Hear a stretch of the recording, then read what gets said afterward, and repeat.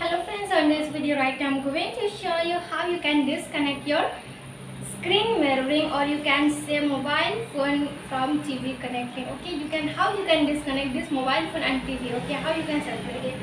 So friends, before we start this video, do not forget to like the video and subscribe my channel. Okay, so let's start the video. The first thing is that if you want to disconnect, you have to move on your setting. Okay, mobile phone setting. Let's off this one. Okay, then you just move on your mobile phone setting.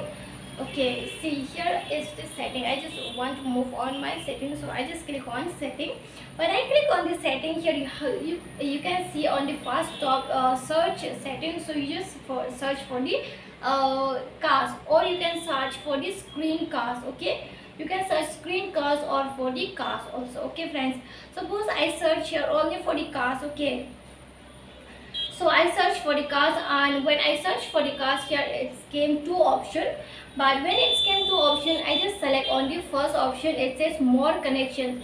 Inside the cars it says more connections, so I just click on the more connections. Okay, so friends, when I click on the more connections here, you can see again cars option. Okay, let's show you again. You can see here is the cars option in the blue color, so you just click on the cars. Okay, so when you click on the cars here, you can see the icon option, so that you can off and you can you will be able to disconnect your TV and mobile phone. Okay, here is your icons. Here on the side you can see blue or green in color. Okay, you just click on the icon. When you click on the icon here, it says display display mirroring is existing. Okay, it means it has been disconnected. Okay, so you can disconnect easily like this. Okay friends, so friends, here it has been disconnected whenever I touch my mobile phone, but it doesn't move, so it means it has been disconnected. Okay, so friends, hope you love the video, and if you love the video, like the video and share the video and subscribe my channel. Friends, thanks for watching. Bye.